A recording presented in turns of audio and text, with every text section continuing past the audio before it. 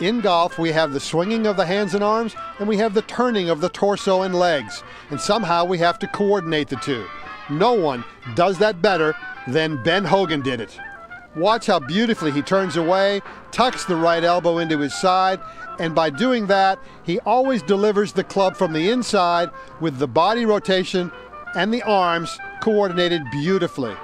So if you have this difficulty in your game, let's use our Konica Minolta BizHub Swing Vision camera to show you a drill I call the Hogan drill, where I tuck a glove under my right armpit. My objective is, don't raise my elbow, don't separate my arms from my body, and don't let the glove fall. So at the top of my backswing, it's still there. And as I transition into my downswing, you'll see my right elbow coming in closer to my right hip. And from here, I can rotate my body to deliver my hands, arms, and club head through the hitting area.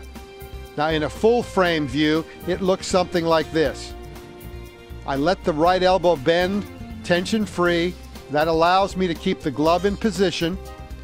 And I complete my backswing with a good full turn. You can't do this if you don't turn properly.